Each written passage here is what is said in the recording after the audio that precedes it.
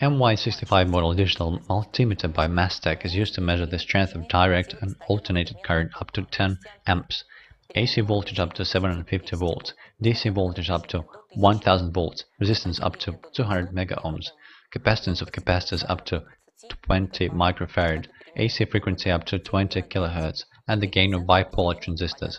This device can also be used to check semiconductor diodes and test circuits for continuity.